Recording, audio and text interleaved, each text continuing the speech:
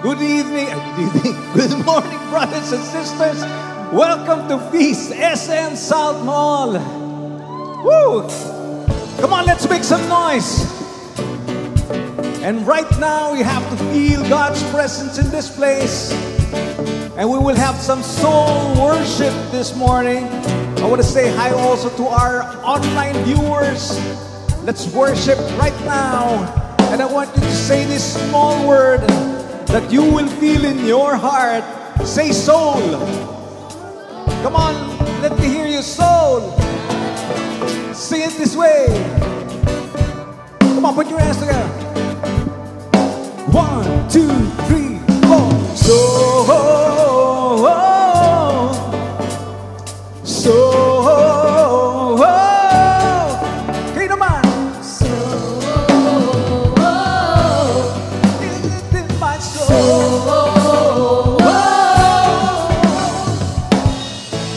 When night is falling, when fear is coming, still you're calling me. My hope exhausted, you'll be my strength. When my mind says I'm not good enough, God, you're enough for me. I've decided I'm not giving up. You won't give up on me. You won't give up on me. Your love is holding on and you won't let go. I feel it breaking out and I can't let go. Your love is holding on and you won't let go. I feel it breaking out and I could let go. Echo in my soul.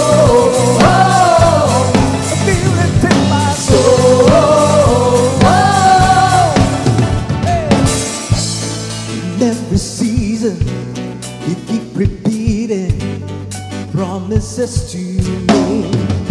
Whoa, well, there's no stopping what you have started till it is complete.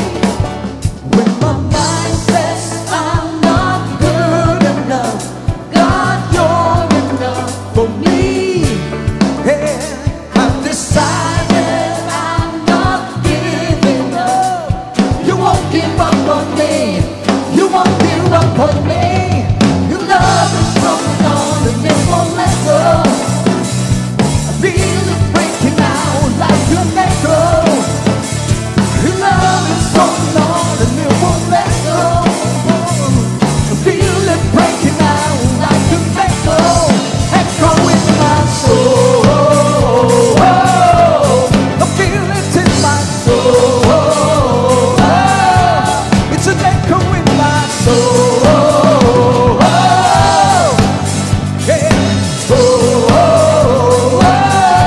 Sing with us. When my mind says I'm not giving. Come on, put your hands together. For me, yeah, I've decided I'm not giving up. You won't give up on me. You won't give up on me. Your love is strong on, it won't let go. Feel it breaking out like an echo. Your love is strong on, and it won't let go. Feel it breaking out, break it out. Your love is strong on, and it won't let go. Feel it breaking out like an echo. Your love is strong on, and it won't let go. Feel it breaking out like an echo. Echo in my soul. Hey, soul. Feel it in my soul. Soul. Let's make some noise. Echo that prayer. Echo that song. Echo that prayer within your soul. Amen. I want to hear that shouts of praise. Come on. Woo! Wow. Echo that prayer.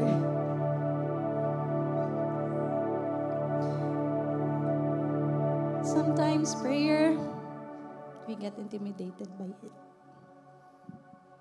Feeling natin, kailangan natin ng big words or kailangan articulated. Ganda yung pagkakasabi. Ganda ng composition.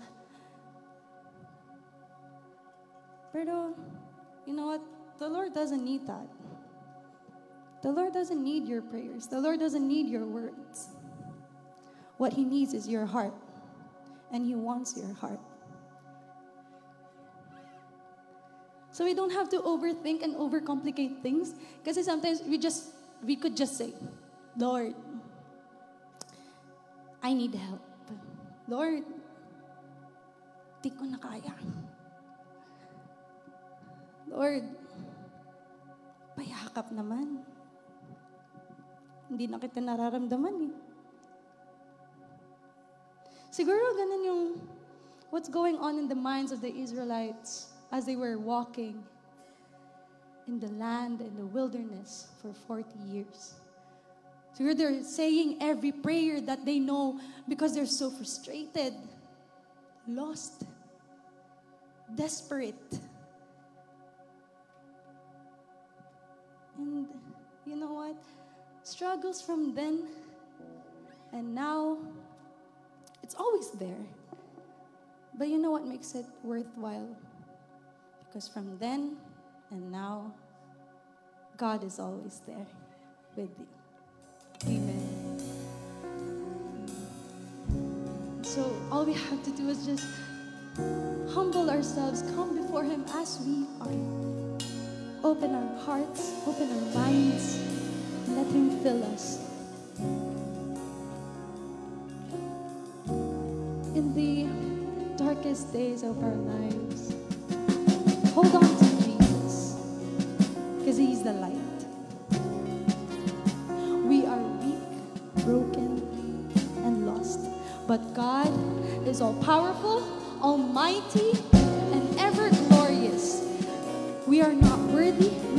qualified, but God makes us qualified.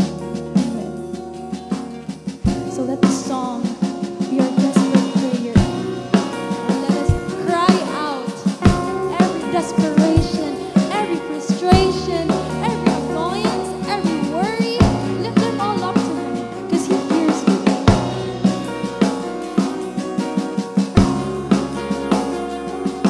In the name of the Father, the Son, and the Holy Spirit.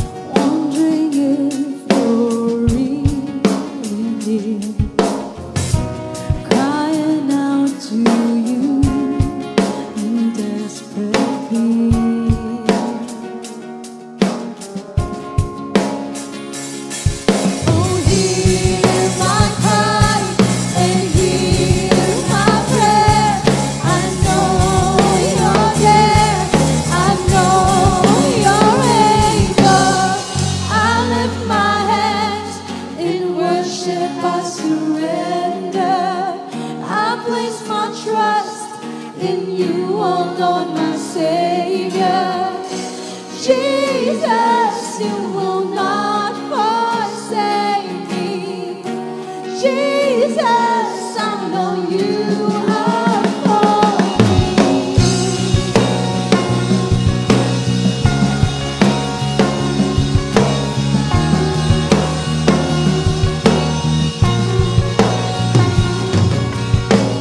You make a way when there's no way. You are true.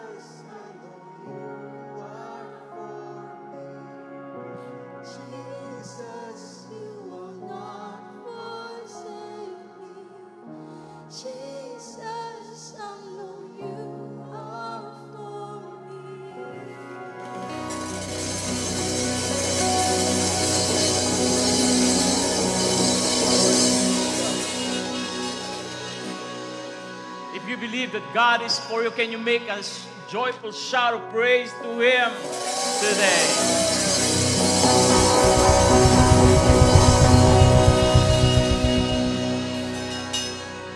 Can you high five as many people as you can and tell them, God is for you.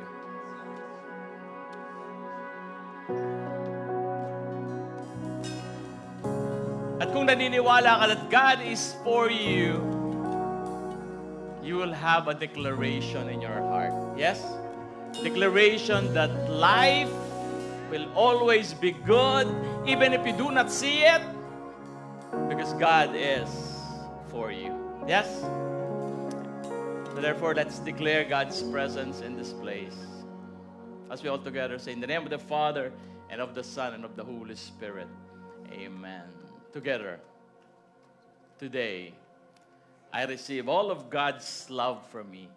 Today, I open myself to the unbounded, limitless, overflowing abundance of God's universe. Today, I open myself to God's blessings, healing, and miracles. Today, I open myself to God's word so that I become more like Jesus every day. Today, I proclaim that I'm God's beloved, I'm God's servant, I'm God's powerful champion, and because I am blessed, I am blessing the world in Jesus' name. Amen. Let's honor God's word. Extend your hands to the word. Thy word is the lamp unto my feet and the light unto my path. Allow me to read to you Numbers 11 verse 18. And it says here, the Lord heard you when you cried. Can you say that again? The Lord heard you when you cried. Sino sa inyo ang naiyak na dahil sa problema sa pinagdadaanan mo sa buhay? Hindi nitong nakaraan, maybe some few years back. Pero naiyak ka na, yung parang may pinagdadaanan ka na. At may mga iba't ibang klaseng iyak, tama ba? Merong iyak na yung higbi, yung sabing, no, kasi iniwan ka ng boyfriend mo, yung parang, yung gano'n, yung higbi. Ayaw mo ipakita sa iba na nasaktan ka di ba? Lalo na sa mga magulang mo. Tapos meron ding iyak na yung iyak pangit, no? Yung nguy-nguy. Yung talagang merong pain. At meron ding iyak na talagang yung wailing. Nanganganak. Nanganganak or namatayan, di ba? Iba't ibang iyak sa buhay. Pero this amazes me. Alam mo, sa lahat ng tao, tanging ina. Sorry. Tanging ina lang. Yung talagang parang nakakarinig ng iyak ng kanyang mga anak. Tama ba? Tapos nga kami mga nanay. Yung alam mo, lalo na nung pag may baby, di ba? Pag baby yung anak mo. Yung minsan, naalala ko nung si Jinky, nung bagong panganak lang yung panganay namin. May ginagawa kami sa labas, tapos natutulog si Miguel sa kwarto. Biglang, Papa, tingnan mo nga, gising na yata yung anak mo. Pero ako hindi ko naririnig. Bakit? Sabi ko, kakatulog lang eh. Hindi, parang umiiyak. Tapos pagpunta ko, umiiyak nga. It amazes me. Mostly mothers hear their children cries. Yung kahit na yung malaki na, nararamdaman nila yung iyak nung kanilang mga mahal sa buhay. You know why? Ito akin na ito Because maybe mothers anticipates that her baby needs her. Nakailangan siya nung baby niya. Ina-anticipate na niya. Friends, why am I sharing this to you? The God that we worship here in the feast is like a mother. Para siyang nanay that He knows what you are going through. He knows what you need. And He anticipates your cry of help in your pain. Kaya kung pumunta ka ngayon dito, meron kang pinagdadaanan, pumunta ka ngayon dito, you have problems so big na hindi mo alam paano solusyonan, or you might have pains that you feel are killing you. I want you to believe that when you come to Him in prayer, when you cry for help, when you run to Him in the heaviness of your heart, He will run to you. Tatakbo ang Diyos sa iyo. Why? Because God, the God that we worship here, anticipates your need, and He's just waiting for you to call Him. He will run to you. Dahil alam niya ang pinagdadaanan. Can you place your hand over your heart? Let us come before the God who knows the deepest pain, the deepest needs of our hearts.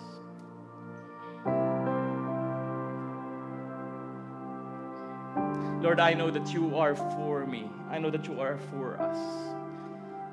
And I know, Lord, that even if we find sometimes hard to tell it and speak it out, you already know what we need. You anticipate our cry for help. That's why we come before you today. At ano man ang pinagdadaanan ng bawat isa sa amin sa lugar na ito. Tulungan mo kaming manalig, tulungan mo kaming manampalataya to believe that when we call upon your name, you will come. Because you anticipate our cry for help. And this I pray to you. This I claim today. In Jesus' name. Amen. Thy word is the lamp unto my feet and the light unto my path. Palakpakan natin Panginoon. Praise Him. For He's worthy to be praised. You can sit down now. And as you sit down, tell the person beside you, God is for you. And let's give a big hand to our worship team. Palakpakan natin yung ating music ministry. What a wonderful worship. And I would like to welcome our first-timer. Meron ho ba ngayon lang nakapunta sa Feast SM Southmall? Ayan. If you're near them, pakibati nyo naman sila. Sabihin nyo, welcome. This is your home now. At the end of our gathering, gusto namin sana kayo imbitahan dun sa lobby. We have something for you. And we want to connect with you para makilala namin kayo. At magkaroon kayo ng kaibigan dito sa feast. And we would like to thank also those people who invited them. Palakpakan din natin sila. And I'd like to welcome also those who are watching online, wherever you are right now.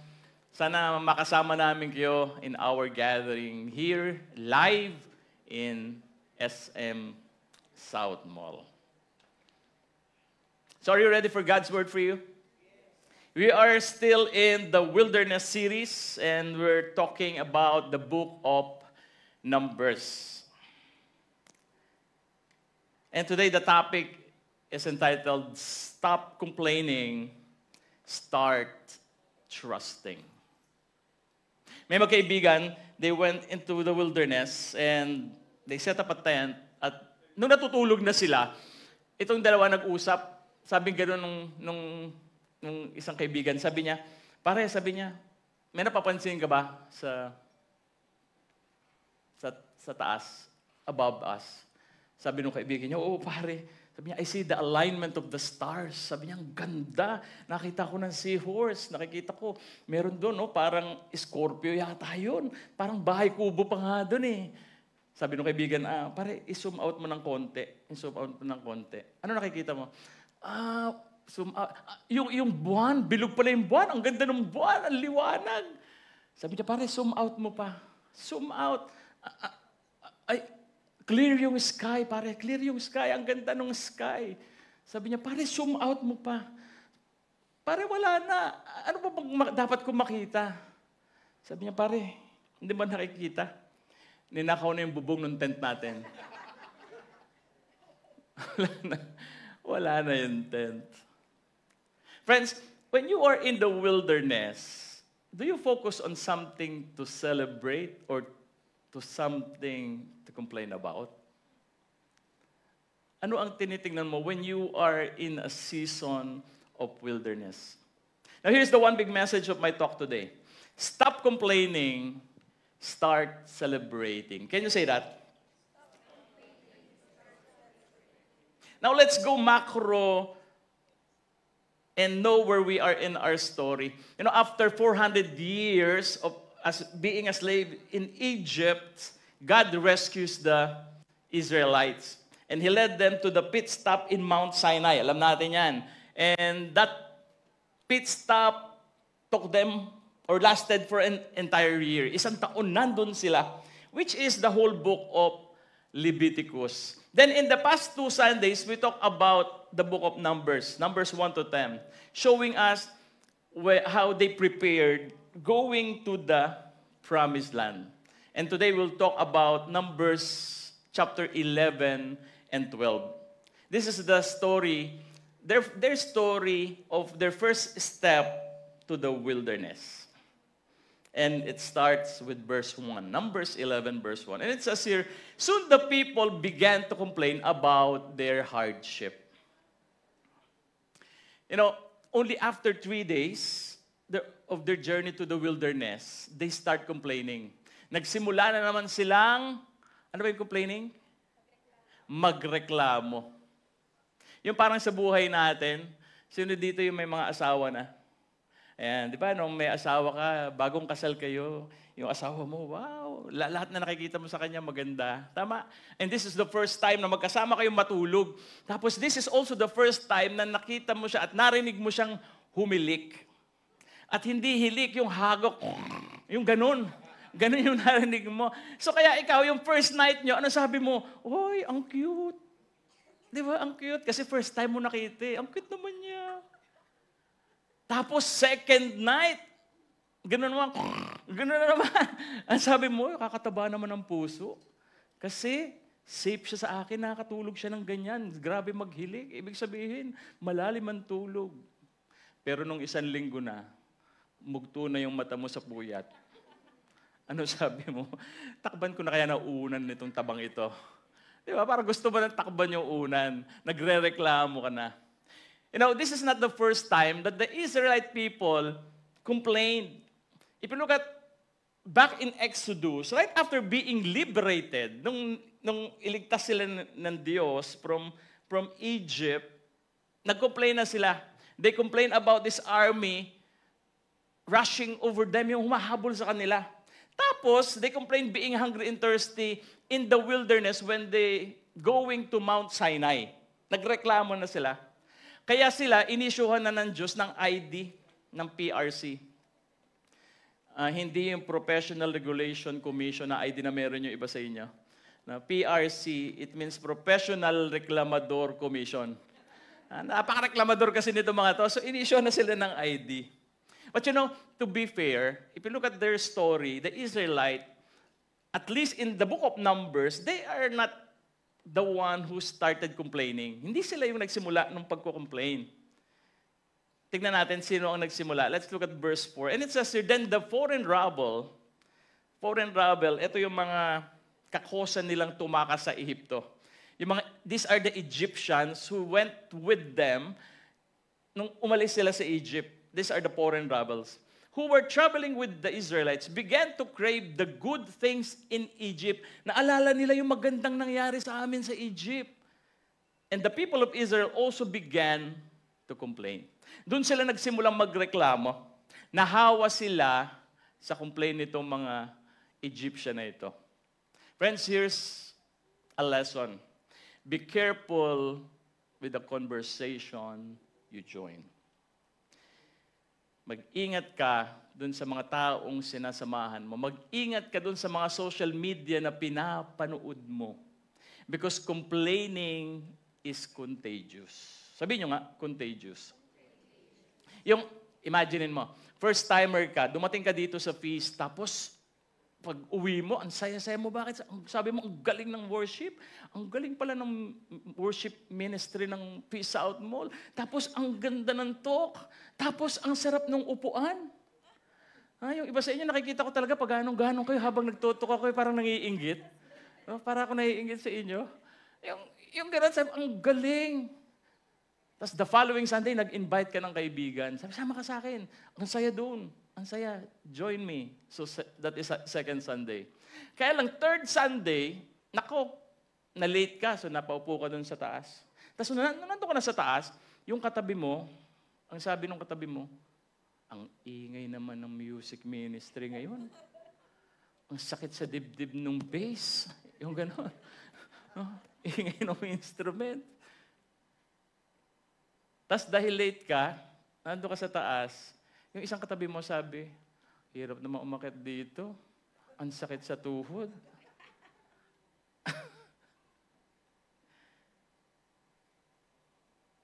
The following week, ito pa pala, narinig mo yung isang katabi mo, sabi nung katabi mo, si Brother James, every Sunday na lang, nag-i-exhort sa LO. Wala bang savings ang fees na ito? Kaya the following week, anong sabi mo? Sa bahay na lang ako mag-online feast.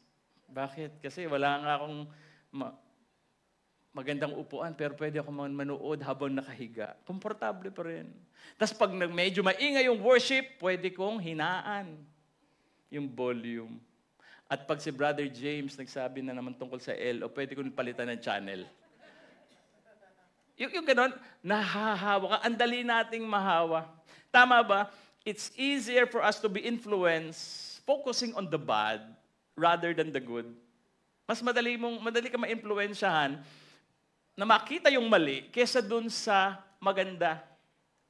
Like, let's see. Like these pictures. Tignan mo itong pictures na to. Ano nakikita niyo sa mga pictures na to? What do you see? Duck. Ayan. It's an ugly duck. Sino nakakita ng duck? May nakita pa kayo iba? The rabbit. Nakita mo yung rabbit. Medyo cute yung rabbit na nakaharap doon. Medyo cute yung rabbit. Let's look at another picture. Let's look at the picture. Ano nakita mo? Old lady. A hug. Sino nakita? Taas ang kamay. Sino nakakita nung young lady? Young lady na nakatingin doon sa likod. Nakita niya? Sinong wala nakita? Masyado malambot yung upuan mo. Lumipat ka doon sa hagdan, ha? Nakita niyo yung sinasabi ko, it's easier for us to be influenced, to look at the bad things. That's why we need to be careful with people we are associating with. Let's be careful with the social media kasi bakit? Madali kang mahawa ng negativity. Sige nga, hawakan mga kamay ng katabi mo, sabi mo sa kanya, lumayo ka sa taong nega. Hindi negra, nega. Sa taong nega. Bawian mo nga, sabihin mo nga sa kanya. Kaya nga next week, sa iba na ako uupo.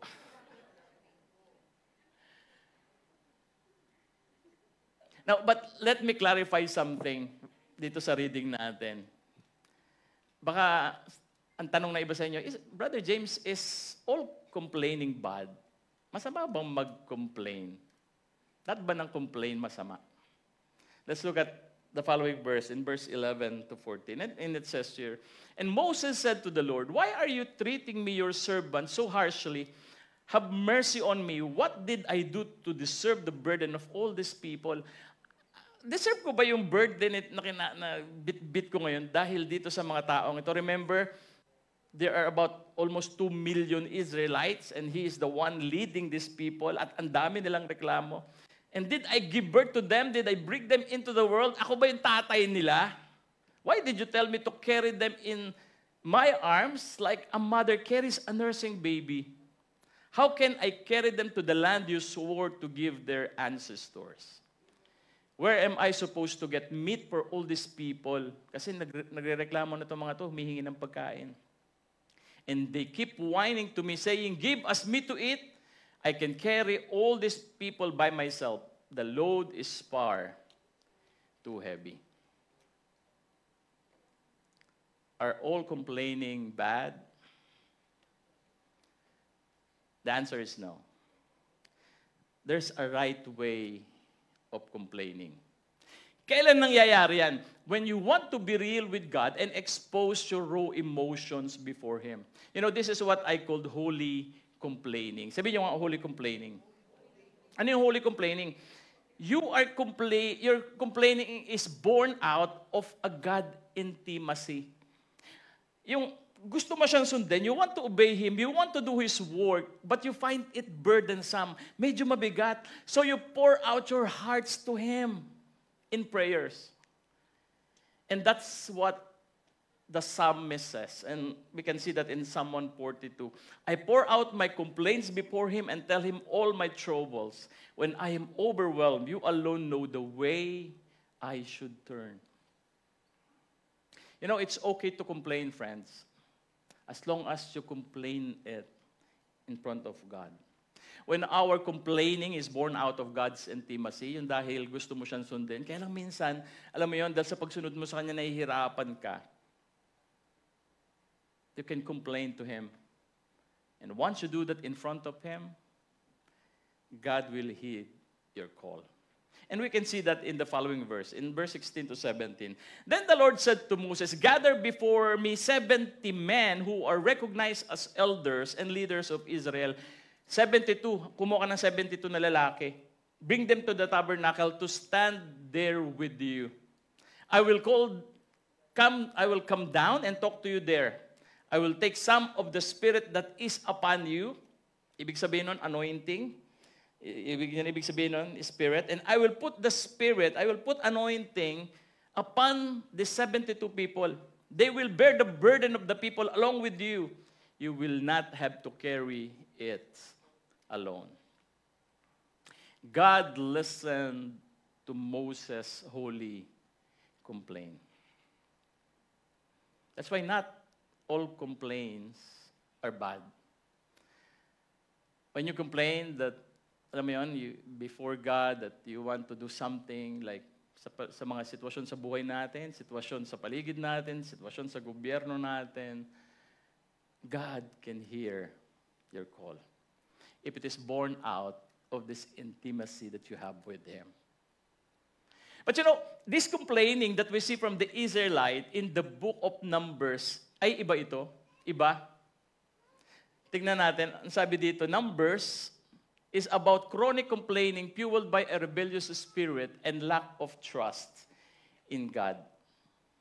Yung kulang ka ng tiwala sa Diyos, kaya puro ka reklamo, yun yung gustong sabihin ng Numbers. And this is what we can see in the Israelite people. Alam nyo, in my experience, I realized that our minds have default setting. We have habitual way of thinking. We have two modes to choose from. Complaining or celebrating. Complaining or celebrating. Halimbawa, example, mainit. Sino sa inyong nagreklamo na mainit? Yung talagang, di ba? Ang init ngayon. Yung pat kili-kili mo, singit mo. Di ba? Basang-basa na sa init. Are you complaining or celebrating? Because there are things that you can still celebrate about. Tama? That kahit mainit. Bakit? Kasi at least, mamamaximize mo yung aircon mo. Kasi mga nanay, pag aircon, di ba, babaan mo yung temperature. Di ba? So ngayon, at least baka matry mo na pag nag-max yung aircon mo. Di ba? Are you complaining or celebrating? Sabi ng iba, Brother James, wala kaming aircon. Walang aircon. So mainit, walang aircon. Are you still complaining or celebrating? Anong ibig sabihin sa celebrating?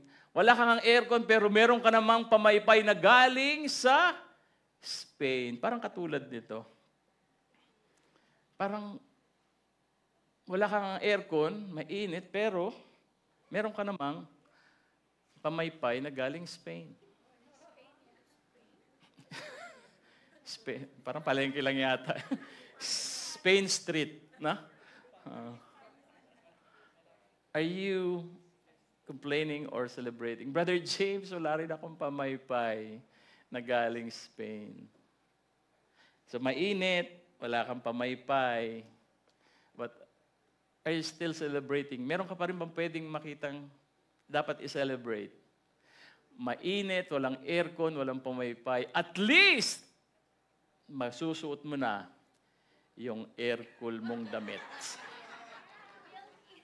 Di ba?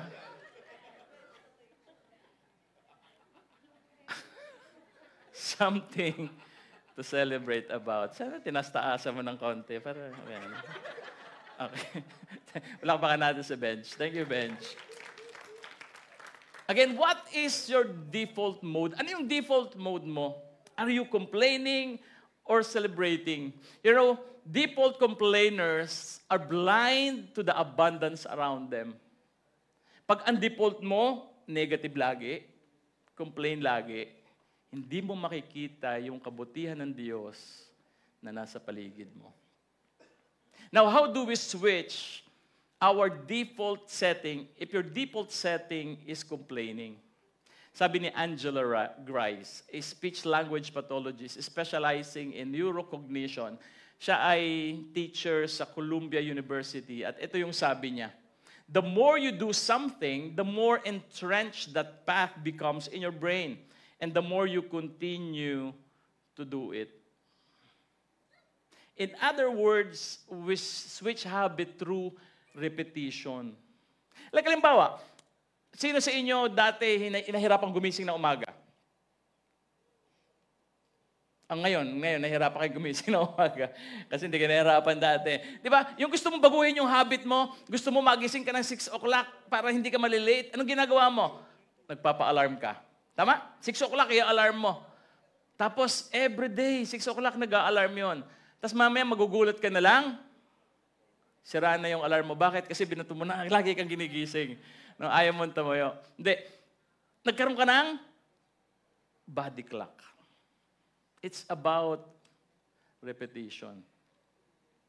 Friends, if you want to change your habit of complaining, we need to switch through repetition. Today, I will share with you 3 messages on how to switch from complaining to celebrating. Ilan? 3. 3 messages from our reading. And here's the first one. Ready? Don't crave for what's predictable. Trust God's unforeseeable. Sabihin nyo nga.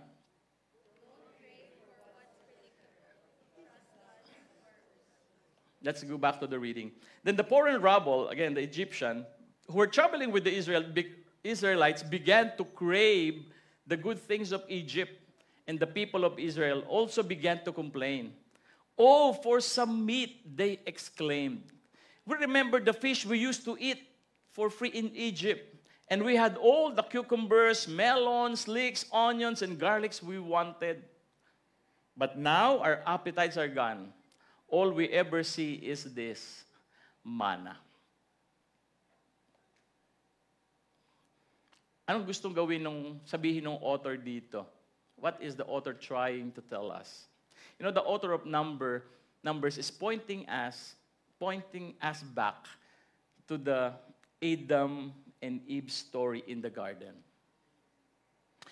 Why? First, it's because of a food problem. Remember, ganun din yung problema ni Adan at ni Eva. Ang problema nila is pagkain. Sabi sa kanila, huwag mong kainin yan, but surrounding you is abundance. They can eat everything, but they wanted something that was forbidden.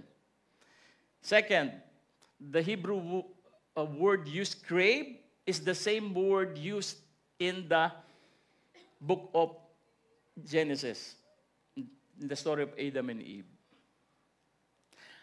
Parang gusto sabihin ng author, by longing for their former life, even if it is horrible, naalala nila yung buhay nila, kahit na alam mo yon, they were prisoners, they were slave, they were redefining what is good. Why? because they're calling their bondage good. Ngayon, sinasabi nila na mahigi pa dati. Okay na yung slave tayo. At least kumakain naman tayo. You know, somehow, remembering those pleasures like the meat, the onions, the garlics, made them forget the dehumanizing slavery. Yung parang I don't know if you had a toxic relationship before. Yung ex mo, pilit mong ginagawang Y. Sino may mga ex na? Sige nga. Yung may mga ex. Yung ex mo, pilit mong ginagawang Y. Why not give it another try? No? Pinipilit mo yun. Nakalimutan mo yung mga sagot mo doon sa mga kaibigan mo nung naghiwalay kayo ng boyfriend mo. Ano sabi ng mga kaibigan mo? Oy, nabalitaan ko, maghiwalay kayo. Nung naghiwalay kayo, nagiinom ka. Ano sagot mo sa kaibigan mo? Totoo yun. Actually, hanggang ngayon, umiinom ako. Bakit? Nagse-celebrate ako. Ha? Hanggang ngayon, nagse-celebrate ako. Sabi nung kaibigan mo, siguro, mahal mo pa rin yung boyfriend mo, no? Kasi hindi mo siya ina-unfriend sa social media. Ano sabi mo? Hindi ko siya ina-unfriend para makita niya kung gaano ako kakasaya ngayon. Yan ang sabi mo dati. Tama? Pero ngayon, nag-high lang. Aba, feeling mo para ka nasa langit na naman. Diba? Kahit wrong send lang yung message. Ano kasi sinasabi ko? Nakalimutan mo na yung pain na dinulot sa'yo kahit na niloko ka na. You know, I've talked this in one of our talk. And the psychologists call this homing instinct. Sabi niyo nga, homing instinct. Ano ibig sabihin ng homing instinct? Humans will try to create their childhood home no matter how painful it is. Bakit? Because it's familiar. Familiar ka na eh. Yung people choose to stay in an abusive relationship because at least the abuse is predictable. Sanay na ako eh. Kaya okay lang. At yung abuse, naging comfort zone mo na. And breaking free from this abusive relationship, it means you will go to an unfamiliar territory which is extremely terrifying. Kaya ano yung ginagawa natin? We magnify the 1% pleasure and forget the 99% pain. Tama? Inaalala mo na lang yung maganda, 1% ng joy na meron ka doon sa taong yon or doon sa sitwasyon na yon compared to the 99% pains that it cost you. Friends, here's my suggestion to you. Ready? Ito suggestion ko. Don't go back to the predictability of slavery. Inalis ka na ng Diyos dyan. Umalis ka na. And keep moving forward to the unpredictable places where only God is certain. Alis ka na dun. Because here, maybe it's unpredictable, but God is here. And He will be with you. Yes?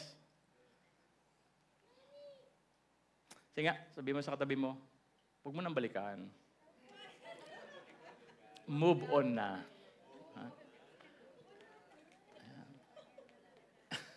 Ano marami nakaka-relate ah.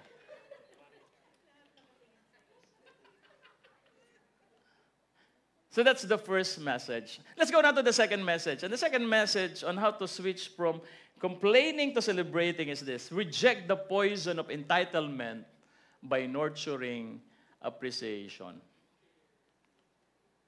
Let's look at what verse 6 says in the book of Numbers. All we ever see is this manna. Ang nagrereklamo sila at ang sinasabi nila, ang nakikita na lang namin, itong manang ito. You know, remember, in the book of Exodus, when they first received manna, in the wilderness, going to to Mount Sinai, they celebrated that manna. Bakit? Because it is a miracle. Gutom sila, and this is the food that was provided by God to them. But now, they are complaining this manna. They forgot the amazing joy they felt when God gave them this manna. And the Numbers describes this miraculous food in this way. Tingnan natin ano sabi doon sa manna. The manna looked like a small coriander seeds, and it was pale yellow like gum raisin.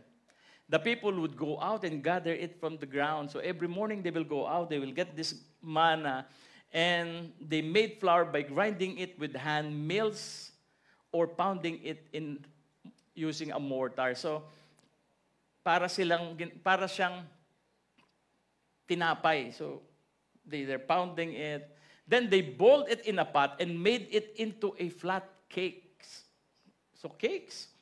And these cakes tasted like pastries baked with olive oil. The manna came down on the camp with the dew during the night. Every morning, this miracle, ito yung bumubulaga sa kanila every morning. And it's free. Hindi nila kailangan magtrabaho. Dumarating na lang every night. Kaya lang ito yung problema.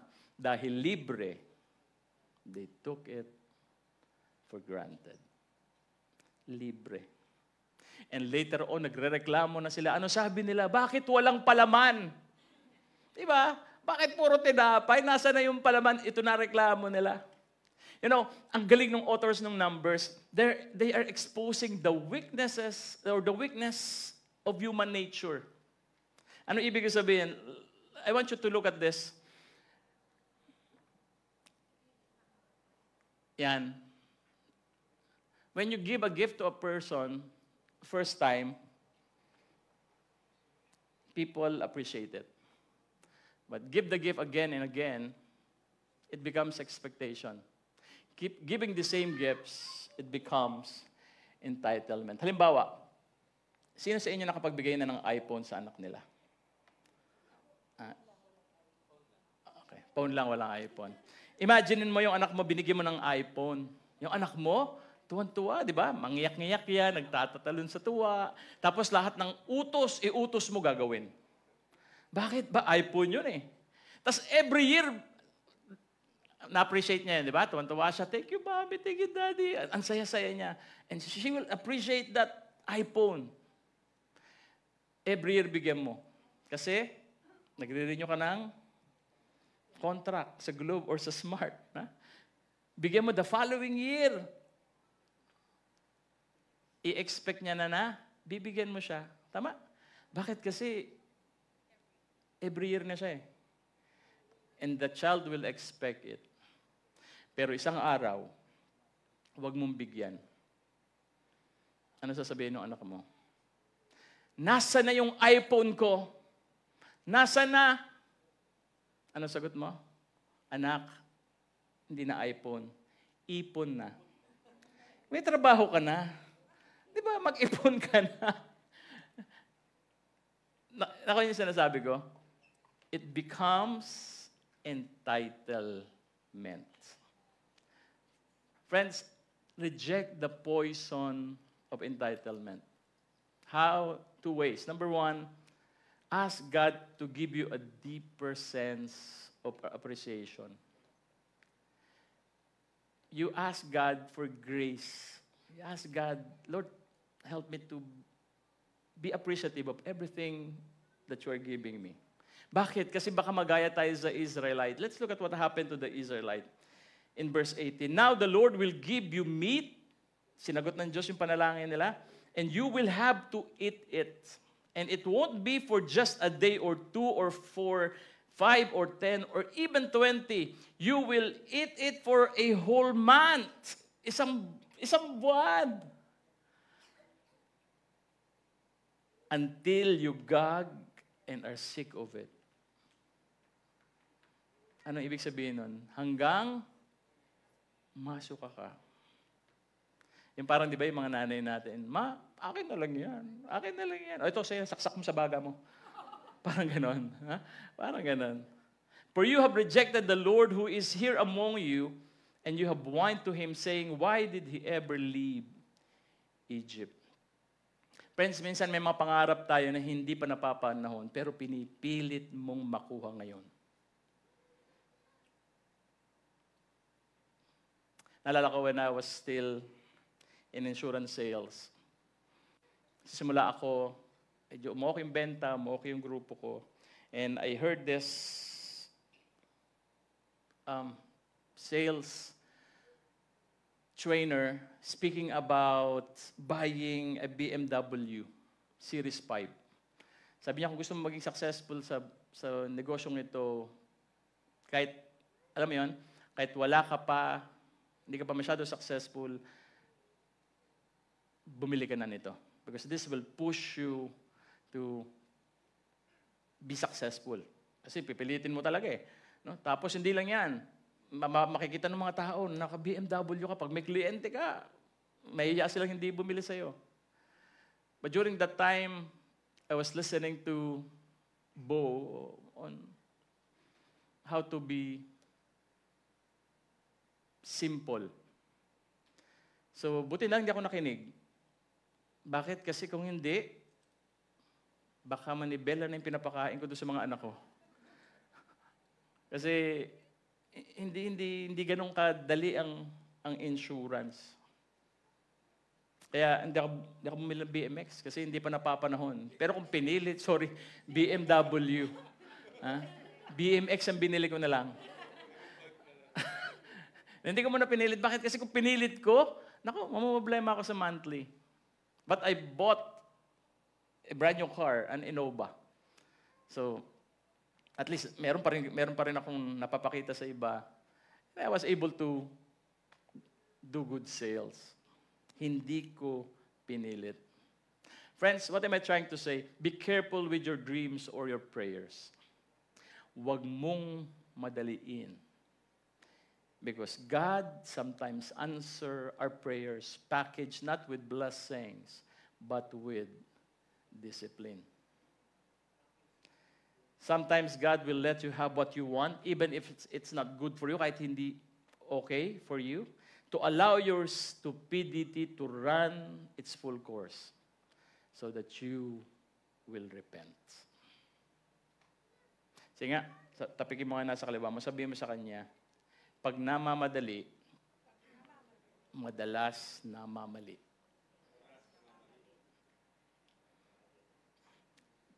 Sagutin mo nga siya. Mali yata ako na naupuan.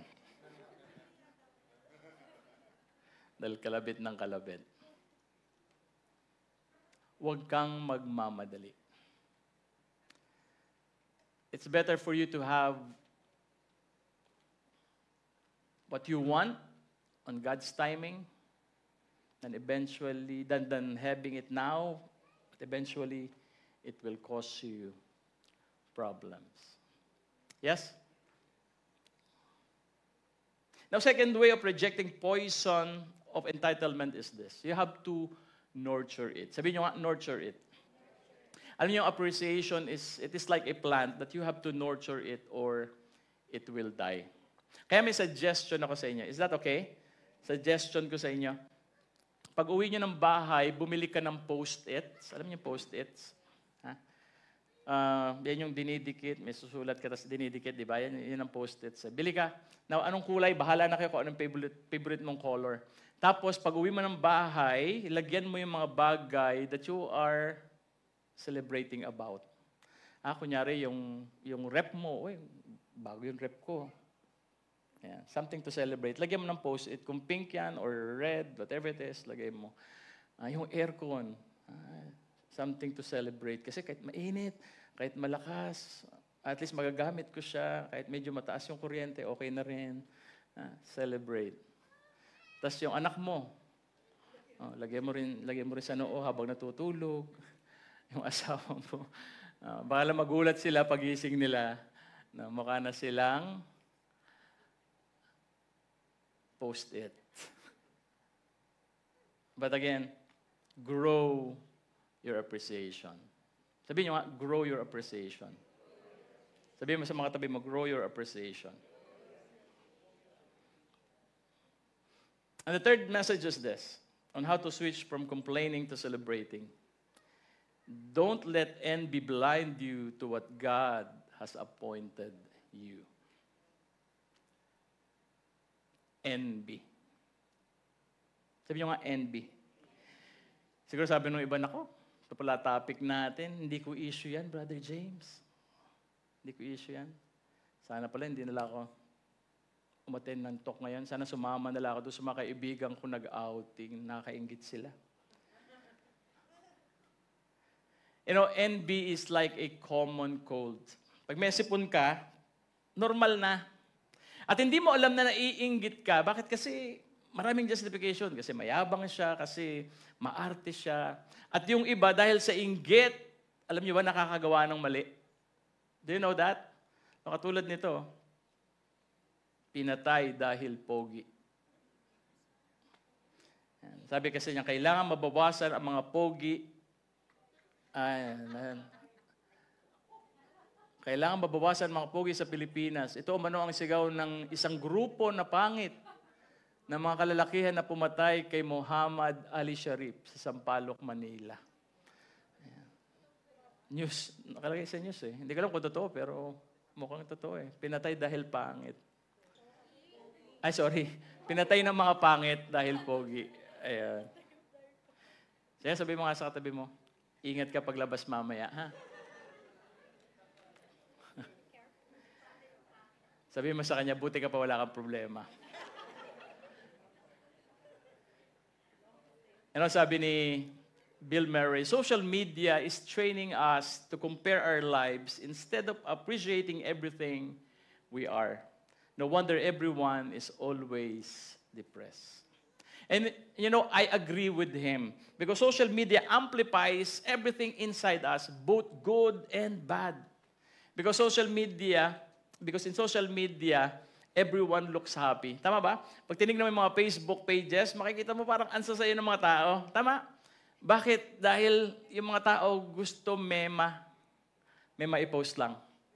Yung kahit ano, para mapakitang masaya. And because of this, you start looking at your life. Anong sabi mo? Why is their life cool and mine is boring? Ang ganda nung nangyayari sa kanila. Pero sa akin, boring.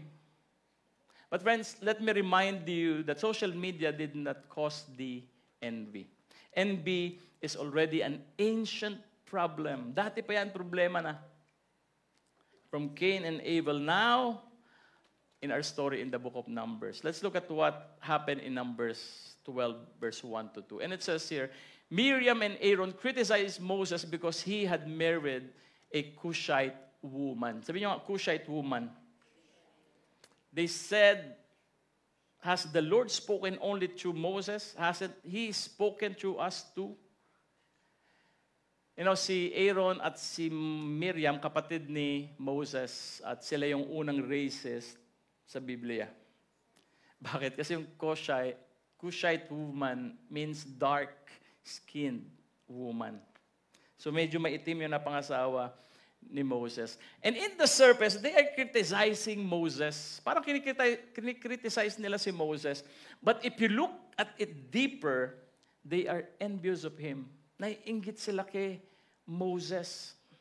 And not only that, they're also criticizing God's wisdom in choosing Moses. Friends, ito yung gusto kong sabihin. When we envy, we criticize God's wisdom. Anong ibig sabihin? Parang kini-question mo na hindi niya alam yung ginagawa niya. Nabulag ang Diyos sa pangangailangan ko. Na hindi siya patas sa biyaya na pinagpapala niya sa kanyang mga anak. Hindi siya patas. But if you look at our story, Miriam and Aaron should celebrate. Why? Let's go back to verse 2. And they said here,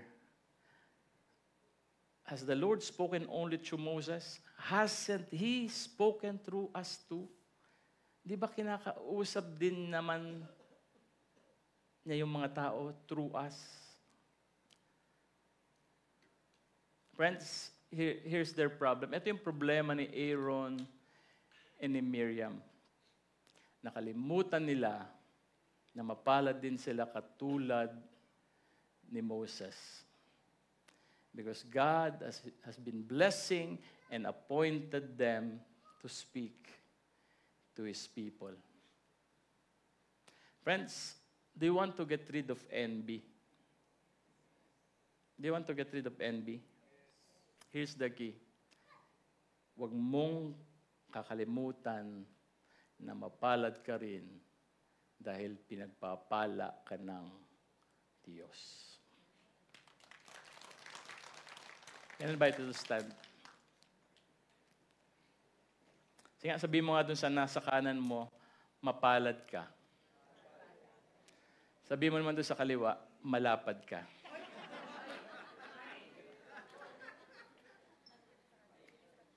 Bench.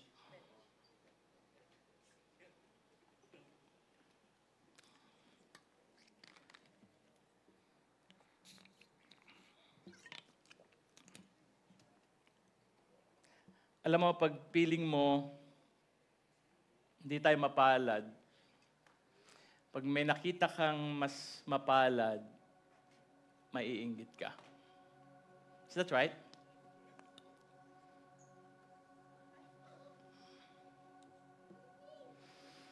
Can I be vulnerable with you?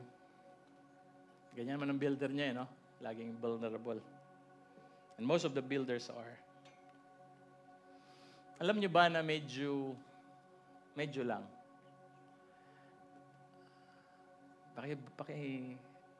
Tanggal mo nga yung audio, baka mapanood dito. Medyo naiinggit ako sa ibang feast. Lalo na sa Bellevue. But alam naman natin na Bellevue, hotel yan eh. Diba? Hotel.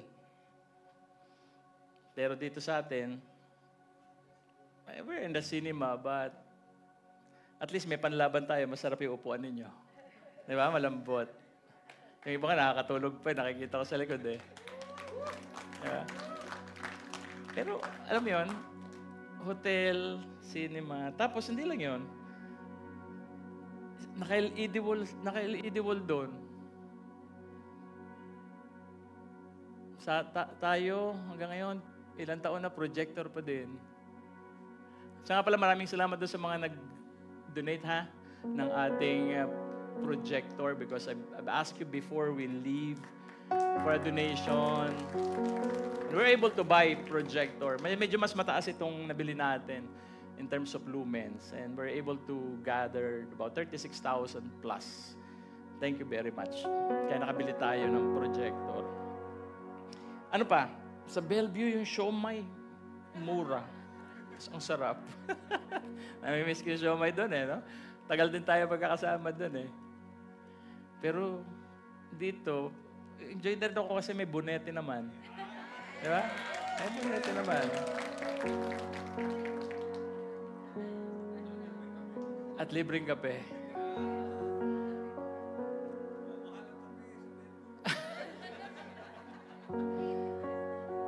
Pero ang medyo, alam mo yun, at the back of my mind, medyo, I'm envious of where they are because they're able to grow the feast there.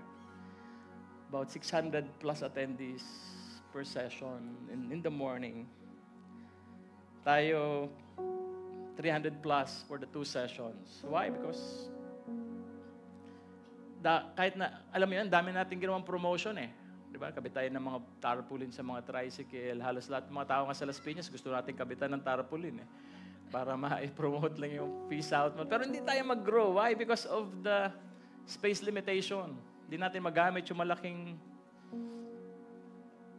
cinema regularly. That's why, pag nakakita ako ng, alam mo yun, yung attendees natin before here in Southmall, attending there, alam mo, kahit parang may kurot. And there are servants also na nandun na who are not serving with us now. Parang may konting kurot.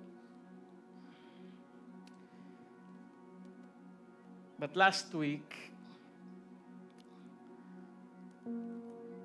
kinausap ako ng isang council leader natin. But before that, natutuwa naman ako because despite these issues that I have in my mind, kakatuwa because ang problema, one of our problems before is the production ministry. Before we leave for Greece, ang daming mga nagsabi na gusto namin mag-serve when we open the production ministry. And I'd like to thank my son, si Miguel, and si Kitin, who said yes to lead our production ministry. So they are now the production head of our production ministry. Parang redundant, ano? They're the heads of our production ministry. Tapos last week, nakakatuwa because one of our council leader called me up. Sabi niya, Brother James, may concern tayo sa ministry before, sa music ministry, because yung music ministry natin, hindi ko mabitawan, hindi ko matutukan yung ibang ministry na hawak ko in the council, but these three approached me and they asked if they can level up their ministry in the ministry. Sabi ko, ano bang gusto nila? Sabi niya kasi gusto nila yung isa mag-head siya yung mag-head nung na instrumentalist. Yun ang kanya magiging para ma-improve yung banda natin, ma-train, and yung isa will continue to do the administrative work. And yung isa nagsabi na siya na yung mag-head ng music ministry para nakapokus ako dun sa ibang gawain ko as council. And I would like to thank si Aaron, si Marian, and si Jandrel for stepping up in the ministry.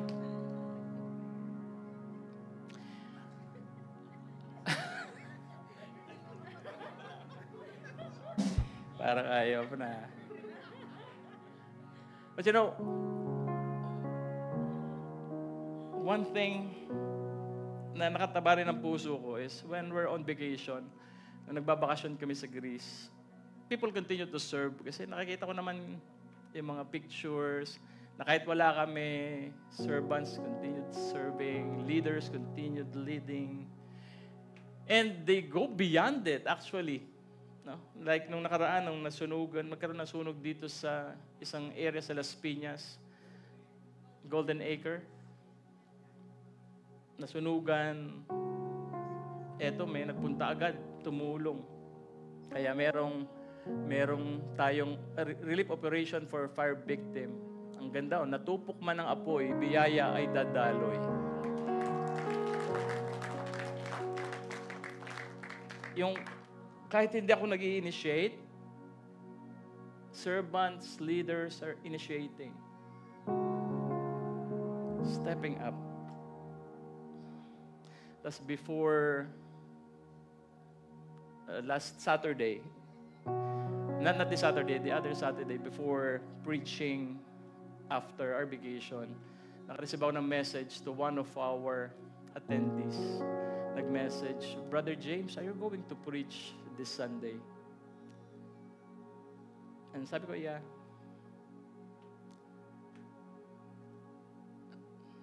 Parang na-miss yata ako nung attendee. Now, sometimes, I focus on the things na parang others are more blessed than I am. Their ministry are flourishing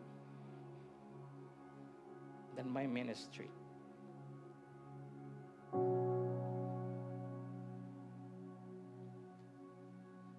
But as if God told me, through these people who stepped up, people who continue serving God, continue doing the ministry beyond FSM, parang gustong sabihin lang sa akin, Lord, that I have appointed a blessing and provision for you to be grateful and for me to accomplish what I started in you. Friends, I don't know if this resonates with you. Maybe you came here today and ang feeling mo parang, am I blessed? But parang blessed yung iba. Is there something in my life to be thankful for? Is there something in my life to celebrate about? God is telling you today, I have appointed a blessing and provision to accomplish what I started in your life. Yes? Bakit? Because the God that we worship in this place is for you. He's not against you. He is for you. So therefore, let's come before Him with praise. Let's come before Him with thanksgiving. Let's come before Him with gratitude, because the God that we worship here is for us. Oh yes, Lord, we thank you for your words today. We thank you for reminding us that there is something in us that we should be grateful for. There's something in us that we should be thankful for. And thank you for telling us today that blessings, provisions are already in place, so that what you've started in us will continue. And the God that we worship here, thank you for reminding us, is the God who is for us. Not against us, but for us. That's why today, Lord, we lift our hands to you in praise. We lift our hearts to you in worship. And we thank you. In Jesus' name we pray. In Jesus' name we pray. In Jesus' name we pray. Amen. Let's worship Him. No weapon formed against me can ever bring me down. No trial or no famine can stop your greatest plan. Not sin or death can cancel the victory you won. Oh Jesus, be my Savior. I know you'll overcome. Come on. No weapon formed against me can ever bring me down. No trial or no famine can stop your greatest plan. Not sin or death can cancel the victory you won. Oh Jesus, be my Savior. Oh Jesus, be my Savior. I lift my hands in worship. I surrender. I place my trust in you, oh Lord, my Savior. Jesus, you will not forsake me. Jesus, I know you are for me. I will look back and see that you are faithful. One day I'll see the promise that you have for me. Jesus, you will not forsake me. Jesus, I know you are for. One more time. Jesus, you will not forsake me. Jesus, I know you are for me.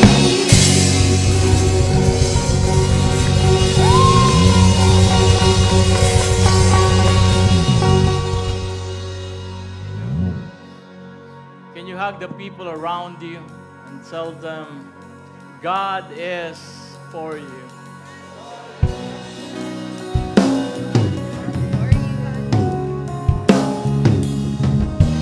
And can you high five as many people as you can and tell them, stop complaining, start celebrating.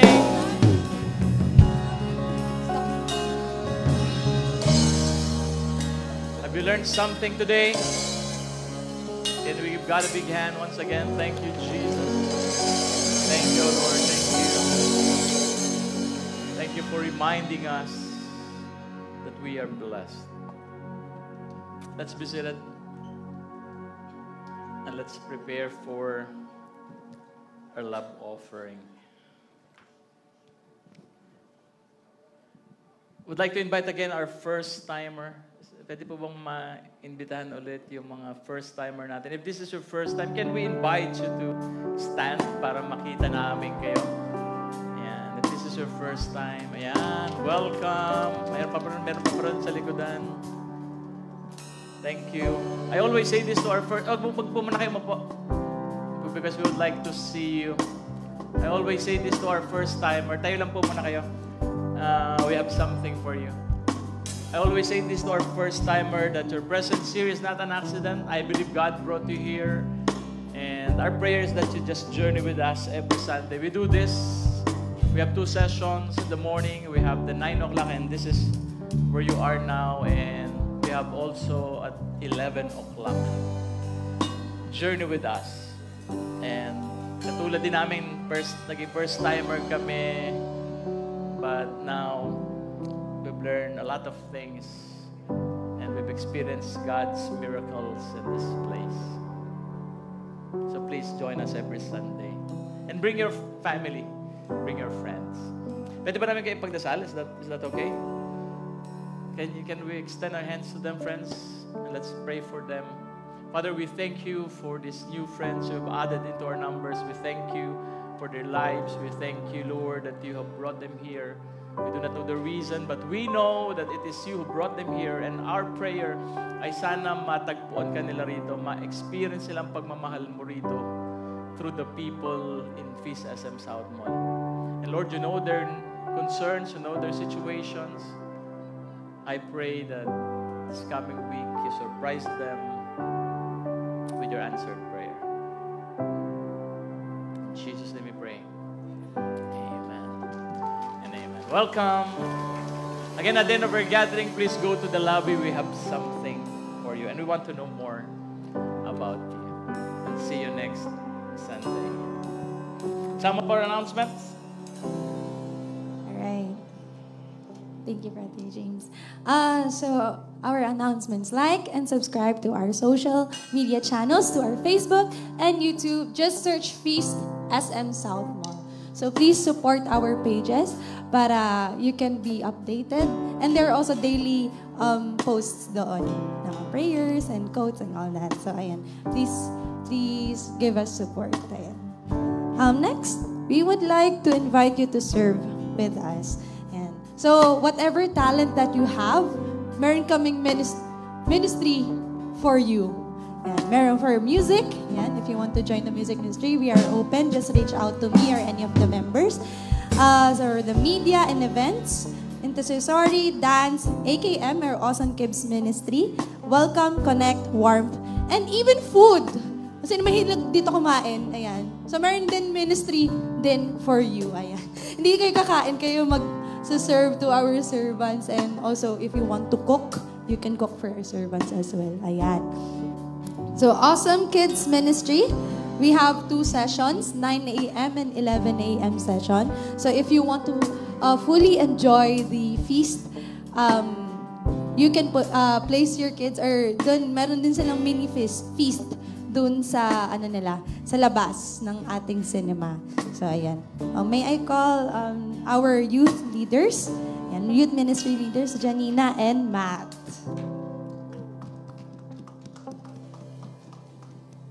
Good morning, everyone. So finally, our Camp Calya, this is a youth camp, is finally on site. So this will be on June 9 to 11. And gaganapin po ito sa Alta Rios Resort in Dang, Cavite po. Ayan. Ayan. The camp fee for this is 2,000 per camper po. We have QR code or we also have a number for you to register and pay through GCash or PayMaya po. We have a booth outside, so if you have any inquiries and if you want to join, please join po. We have a booth outside po. Thank you.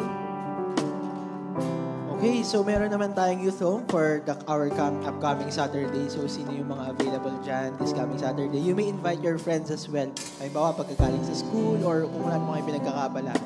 This will be on May 27, 5 to 8 p.m. And this will be held on Festival Expo Hall. And our topic for incoming Saturday is hopelessness and yung para sa mga paano nga ba natin i-overcome pag wala na tayong pag-asa sa mga bagay-bagay. So, ayun lang. Ano nga ba ganap natin doon? There will be worship, there will be activities and sharings as well. And you will be meeting new friends. So, ayun. See you there next week. See you guys.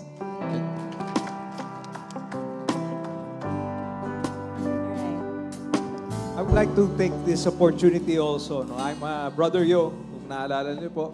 Meron po kami po yung pillar po sa Connect. No? Connect. We are the discipleship. This is my wife, Gina. I would like to take this opportunity to encourage all of you kasi meron po kami tinatawag na light group. No? Wala po sa announcement to, but we have light groups. Meron po tayong sa youth. Ito po yung ginagawa nila sa youth. May youth home. Sa singles. Nasaan yung mga singles po dito? Taas ang kamay mga singles. Ayan. Meron din po silang light groups. It's a small group of people na doon kayo mag-share, face-to-face, pwede sa Zoom. Bahala po kayo. Meron po mag-ano sa inyo sa labas, no? Pwede kayong mag-inquire about the light groups. Meron din po sa couples. The head of the couples is also here. Ayan po. Meron din po kami sa mga senior citizens. We call it the GLM, the Gracious Living Ministry. We also have solo parents. Meron din pong, ano pa ba? Na-miss ko. Wala na, yun na. So, hanggang po sa AKM, yun po, yung jam. Yun po naman yung ginagawa nila. But these are small groups and we encourage you dahil dito po, nakaupo lang kayo eh. Pero pagdating po doon sa light group, you will have the opportunity to share your victories and your losses also. Kasi yun po yung purpose po natin to have a basic ecclesial community in each of our feast and also in our parishes. Welcome po kayo sa aming light group ministry here at the feast. Palakpakan po natin si Lord. Brother James. Yan. May we also call on our singles ministry heads. Ayan, si Josh and Ate Pat. So, good morning everyone. So, kung ang youth may event, ang singles meron rin. Sino nga ulit mga singles dito in the house? Taas kamay. Ayun, nasa likod. But also would like to acknowledge those who are watching online as singles. So, we're inviting you, ulit, all singles, young men and women. So, get ready sa ating most waited event, singles retreat ng ating Love Life, happening this July 23. So, it's gonna be on July 29 to 30 at the St. James Retreat House. So, investment fees, 3,500. Kasama na po dun ating food, transportation, and accommodation. So for any concerns or questions, you may contact me. Sulat na may aking contact details dyan. And yung registration link is provided and we'll also be sending this sa ating mga feast pages para makapag-register kayo. Pat, ba't ba tayo nag-Love Life Retreat? Ayan. So, we are having our Love Life Retreat. Yan. Pwede ba po mag-ipon? Kasi July 29 to 30. And sulit na sulit po yung investment fee. Ayan, na 3,500. Kasi included na po yung accommodation, transpo, and food. And bakit nga po ba tayo nag-Love Life Retreat? Because we want to be in love again with life, purpose, and faith. And it begins when love enters at the right time and from the right person. And there's no other person that can give that perfect love than Jesus. Ayan. So, sama-sama po nating ma-experience ang Love Life Retreat. Ayan. So, ini-encourage po talaga namin yung mga singles right there. Yung kahit mga mag-boyfriend, girlfriend pa lang po. Ayan. Attend po tayo ng Love Life Retreat. Ayan. Thank you po. Hey, see you there. Thank you. Now before, hello? Hello, ayan. Before we give our tithes, you know, one of the blessing of Feast SM is having these people who go beyond Feast SM and reach out to the needs of people. Kaya gusto ko sanang palakpakan natin itong mga taong ito na patuloy na nagpapadala ng pag-ibig ng Diyos doon sa mga nangailangan. Okay, so I would like to honor them, no? Sila Ana, sila Ellen, sino pa ba? Sila Michael, no? Alice. Kung nakalimutan pa ako, kasama ka rin dito, ha? I would like to thank you all for, again, making me look good as the feast builder because you go beyond the service in the ministry. That's why I would like to invite you to, if you want to donate, no, doon sa mga nasunugan dito sa may Golden Acres, nasa evacuation center sila sa Talon 1, Pag-ibig 2, Pag-ibig 3. And we are trying to give them a relief operation with them. Kaya kung meron kayong mga, ayaw na nila kasi ng mga lumang damit, no? Dahil minsan yung mga pinangkasal ninyo, pinapamigay. Sabi nila kung pwede po ba yung mga toiletries, yung ganyan, no? Kumot, yan, okay. Yung mga unan, yung mga magagamit nila. If you have something to give na hindi na nagagamit sa bahay ninyo pero maayos pa, you can bring it here para madala natin doon sa mga nasunugan. And not only that, if you want to give financial support, you can also walang number? Wala. No. Just approach our table there for the details. You can give financially. And I would like to thank our I-Give ministry because yung I-Give nagpagbigay ho tayo ng pera to support them, to buy the things they need. And maraming salamat again to our I-Give people. We're able to give them at least 20,000 in donation. Kaya maraming salamat. And if you're not part of the I-Give yet, we invite you to be part of it. Ang I-Give ho kasi is a group of people who gives monthly 1,000 for operations like this. No, para pag mayroon mga ganyan, meron tayong pambigay. Okay, so this is on top of what we give in our love offering. So kung hindi pa kayo member ng I-Give, please be a member and visit our table there. Again, maraming salamat sa mga I-Givers. Thank you very much. Let's all stand, friends, and allow me to pray for your giving.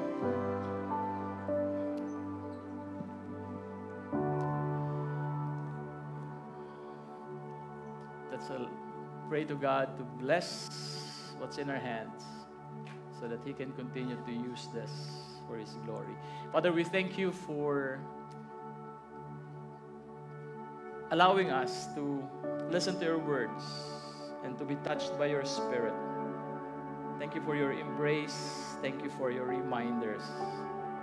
And today, Lord, we would like to give back to you for your goodness, your love for us, na walang sawang binibigay mo sa amin. And today, Lord, we want to give back to you this very blessing na nanggaling din sa iyo. And we pray that you use this, that you bless this, so that this will multiply and continue your work here in Feast SM. And Father, I lift up to you my friends as they give their tithes and offering today. This coming week, Lord, I know you want to surprise them with something. I pray that you do it this week. Open doors of opportunities for them. Bless them even more as they give today. Let them be reminded that you are for them. And this we pray, this we thank you for. In Jesus' name, amen and amen. Come, friends, with joy, let's give our tithes and offering to Jesus, and see you all next Sunday. God bless you. Joy.